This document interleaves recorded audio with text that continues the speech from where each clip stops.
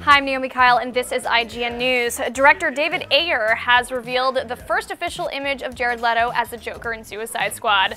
Leto's Joker retains the chalky pigmentation, dark eyeliner, and green hair the character's known for, but features some new tattoos, including a skull-faced jester and some iconic Joker imagery, including a wide smile and long strings of laughter. Additionally, you can see a series of Ace of Spades and ink reminiscent of Joker's chattering teeth toy on his left hand, and the usual purple glove, albeit a rubber one, on the right. We learned this week rapper Common will join Jared Leto's Joker alongside Will Smith's Deadshot and Margot Robbie's Harley Quinn, with David Ayer directing. Suicide Squad is currently in production in Toronto and is set to hit theaters on August 5th, 2016.